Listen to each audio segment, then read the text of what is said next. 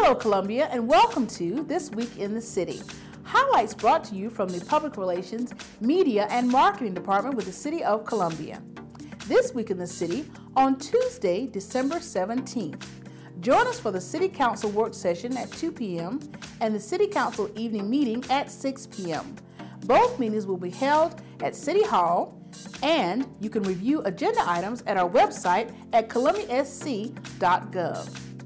On December 21st, join our park rangers and the Parks and Recreation Department for the Winter Solstice Lantern event at Riverfront Park.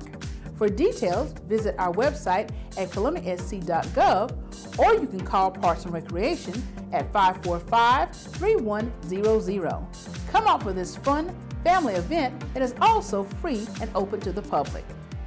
We want to make you aware of some things that are actually occurring this month and of course this week. Registration is now open for Fast Track for all business owners or those who are seeking to become entrepreneurs, especially those who are seeking to start a new business in 2020. Fast Track is offered through a partnership with the City of Columbia and the Office of Business Opportunities, along with Midlands Technical College. Registration will be at a reduced rate if you register before December 27th.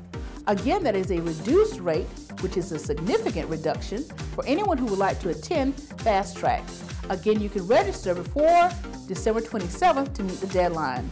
For details about Fast Track, visit our website at columbiasc.gov. And if you have questions, contact the Office of Business Opportunities at 545-3960. Also, currently, you can adopt a pet for only $25 from the animal shelter.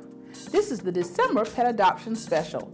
Only $25 for a Forever Friend. And a pet would make a great Christmas gift.